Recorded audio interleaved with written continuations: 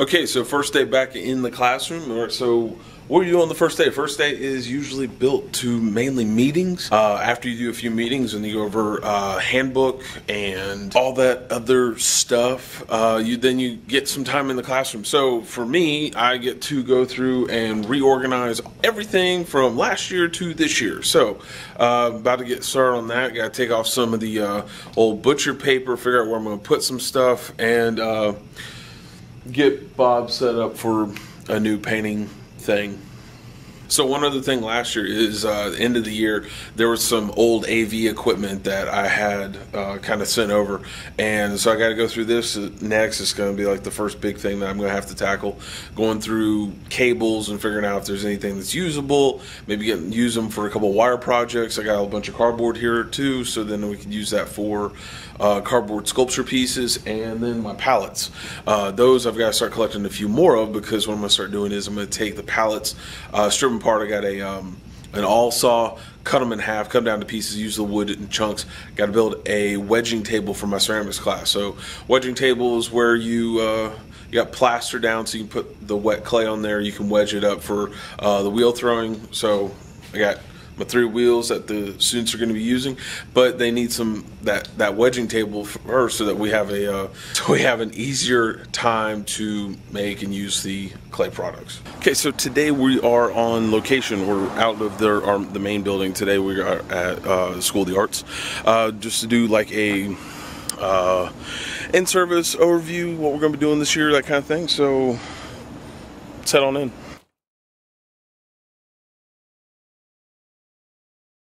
Almost forgot my coffee. That would have been really bad. Uh-oh. All right, gotta go.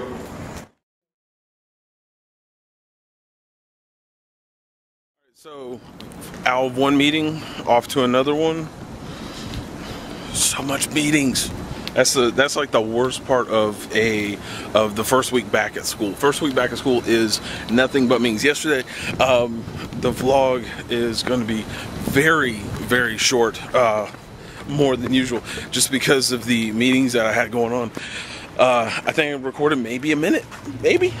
So I'm gonna try and work on making sure that the videos are way better, and that I can do more stuff and do more trying to get everything in on every single day.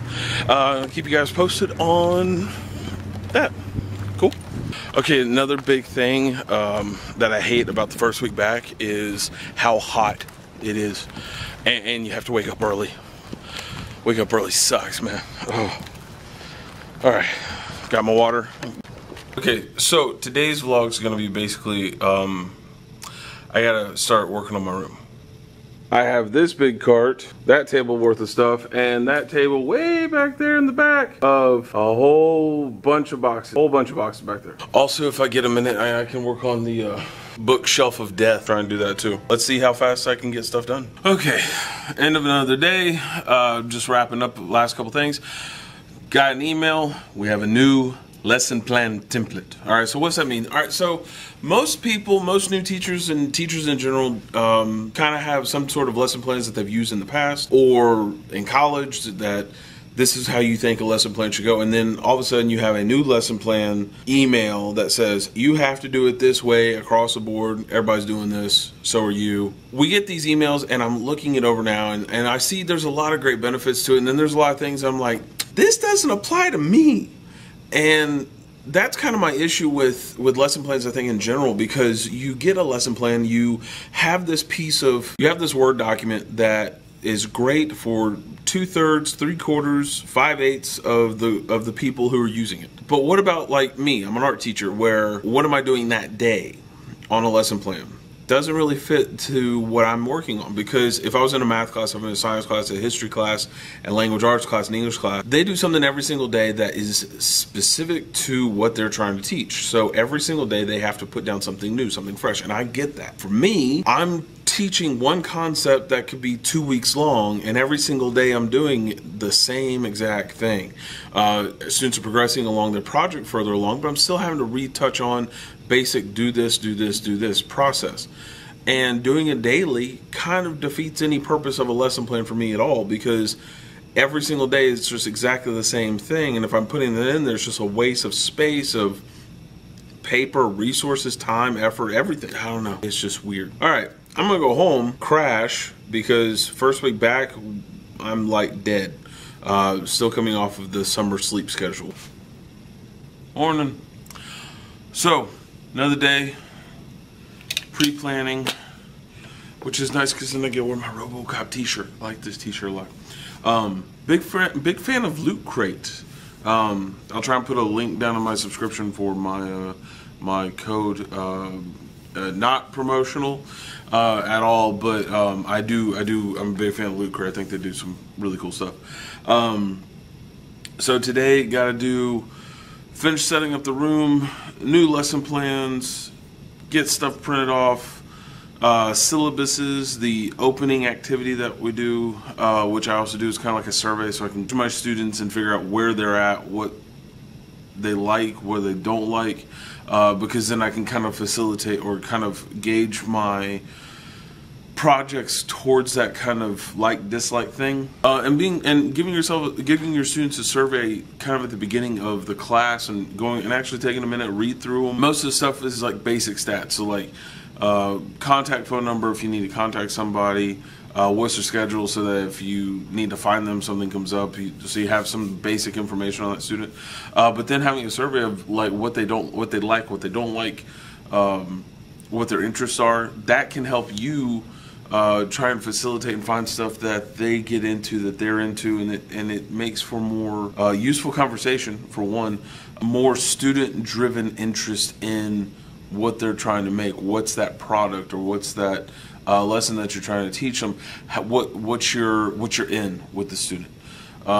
Usually if you find like a mass similarity between them, let's say like a good question on a survey would be, what's your favorite movie? What type of music are you guys into? Now a lot of these things are going to be fad based. You got to go in with that knowledge ahead of time, but if you can kind of have like a blanket of likes and dislikes, then you have something that you can gauge more on directly of what they like and what they don't like, and that gives you more of that in as to how to engage with that student socially, to where you can take that social interest and turn it then into a learning pathway for them. So, little helpful tip. Should probably go do something else now. We have a problem, Houston. Okay, so remember how the other day I said that lesson plans, we're getting a new lesson plan template, we're going to have to do a new design, and sometimes it's good, sometimes it's bad. Here's what's also bad. If you open it back up and you just did an edit and you're about to print, about to save and all of a sudden you save the wrong one, I need Microsoft to come up with a way to, I accidentally saved the wrong one, how do I go back to the previous one? Because anything I've ever seen, you can't do that. That's a problem, because it has some really good stuff written. You know, when you're typing and you're like, oh, I feel like I'm Shakespeare right now. I've come up with like this really nice, differentiated instruction or manipulative or something, and you're like, oh, this is gold, and then it's gone, and I'm like, what? Okay, I think it's about lunchtime for me. Get a little break. Okay, so I'm at this point now where we gotta get clay kind of set up and ready for the year-ish. All right, so what I've done already is we've got a number of 5-gallon buckets I've already got. I got my pug mill, I got my wet containers where we got wet clay re-soaking, reconstituting in this area. Then switch over to this area where we have our drying racks. We have plaster baths, we've got wet clay on so we can dry it out. So we can come back on this side, put it back in the pug mill, cut it out to some new clay, ship it out to some schools that are needing clay, those that have sent me clay that have dried out so we can make some new stuff. And I got prepped some buckets for more buckets, more clay, lots of stuff. Now, here's the problem. I'm running out of room in my storage. So I had, at the end of last year, a bunch of clay stocked up on the side. So now I gotta move this myself out here so it's easier for the students to get access to, so that nobody's got to go back into the room, trip, anything like that, so I have a cleaner shot. So I'm going to see how much I can move before I pass out.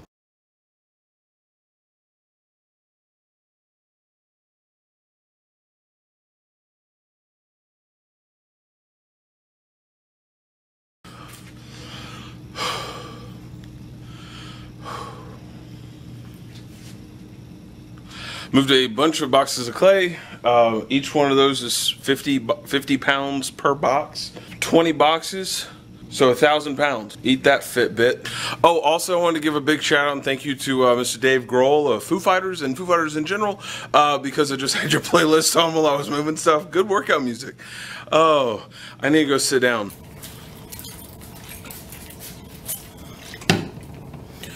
Okay, so here's where we're at today. I've almost got everything done. I think I've got everything. I actually have no idea whether I've got everything done or not. Surveys for students for the first day so that they know what they're, so I know about them, so I understand them a little bit. Syllabuses and media release forms for the upcoming video tutorials that we're going to be doing, where I'm going to have a discussion between myself and a student over their work so we can actively engage in conversation on critiquing and why they made this piece, what's interesting about it to them, and yep, that's the stuff. All right, so just cutting up these last surveys here. This is what I hate about coming back. You're on summer break, you get back, we're trying to get everything back into a flow of how everything was set up, how it used to be for your class.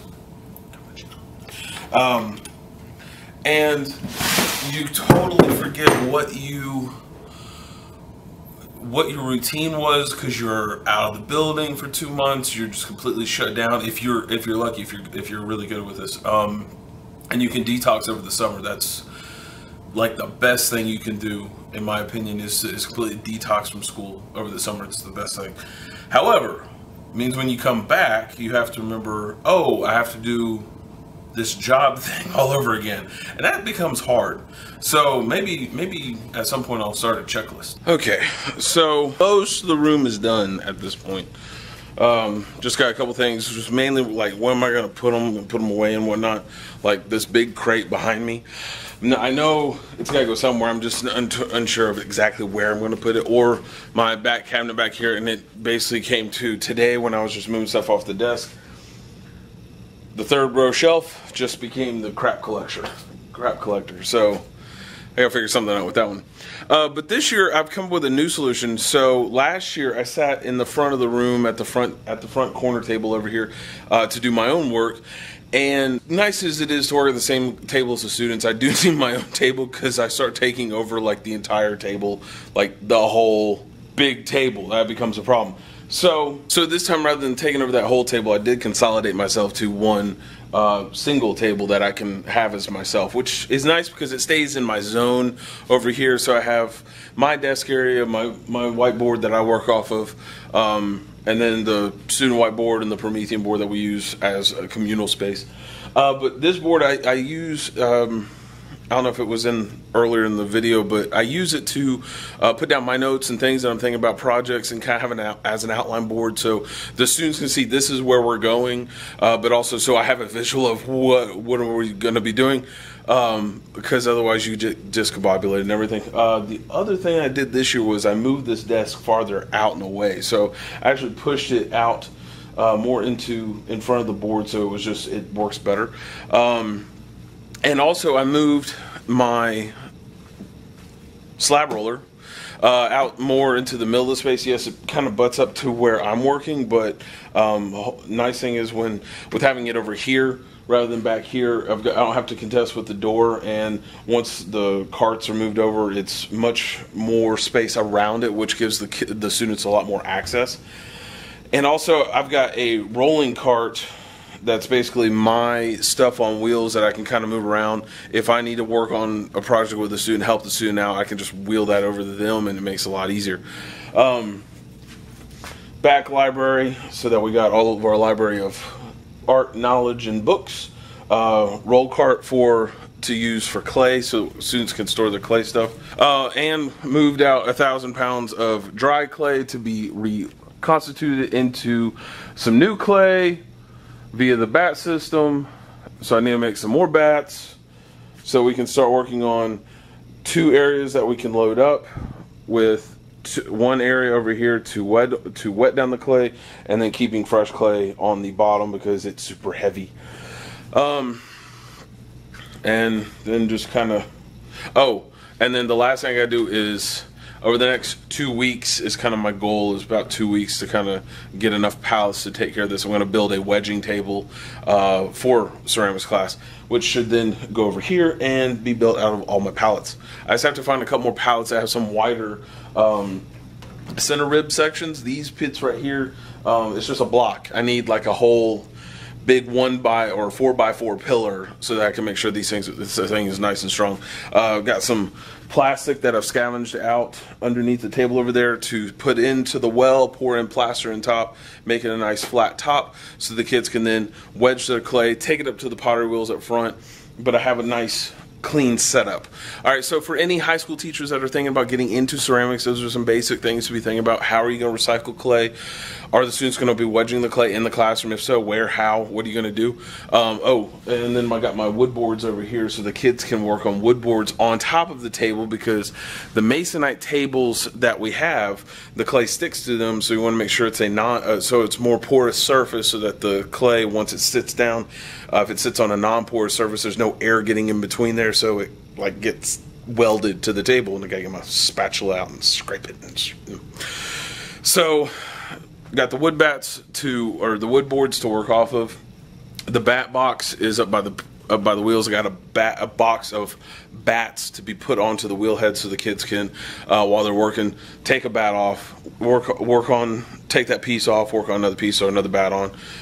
Nice flowing system, so everything works good. The other class that I'm doing this term is surface design. I've been doing curriculum for 8 years. One more is not going to kill me. It's just something else that I got to do. And nice thing is, because it has to be done, and I know I'm going to be the one doing it, and I'm the one teaching it, might as well do what I want to do, which is kind of par for the course. But you know, anytime that you see these kinds of things come out on an email from a county, from a superintendent, administrator, anybody that says, hey, we need somebody to help out with this, do it. It's not hard. It takes some time and a few brain cells, but it's not hard. And at the end of the day, you have more weight to your voice when you said this is what we need to do and why we need to do it, which I'm always for supporting. Like, hey, throw yourself into the lions, then fight those battles and see what comes out. So we'll pick up tomorrow and figure out what else we have to get done before the students come in and the year begins, because the students are coming. All right, see you guys tomorrow. Hey class, I hope that you liked that last video. Please don't forget to like and subscribe down there at the bottom. Now I'm gonna get back to doing my thing, which is working on my own stuff. So don't forget to follow me on the web. I got a bunch of places you can find me, such as Pinterest, or no, not we're not doing Tumblr. Facebook, Instagram, Twitter, GroupMe, that's a new one for me, and Steam, and my personal favorite, YouTube. Check me out, like and subscribe. See you guys later. Next class.